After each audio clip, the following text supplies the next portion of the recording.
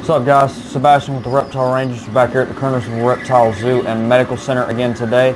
We're going to do another video on another little cool ball python morph. Before we get into all that, make sure you go ahead and hit the subscribe button. Should be over here in this corner somewhere. Go ahead and hit that subscribe button. Now that you've done that, we appreciate it. So this right here is the blackhead yellow belly ball python. Now, the two morphs that make this are literally in the name. One is a yellow belly, which of its own is not really that cool of a morph, but yellow belly to yellow belly can produce what's called the ivory, which is a watered down white color. And then you've also got the blackhead, which gives it the long stripe you see all the way down the spine here.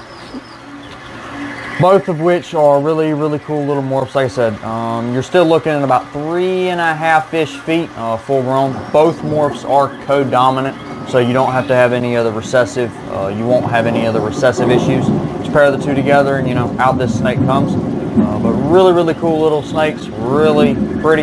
As you can see, they've got that thick black stripe down the body. He's also got, if it holds still long enough, a very solid black spot on that head as well.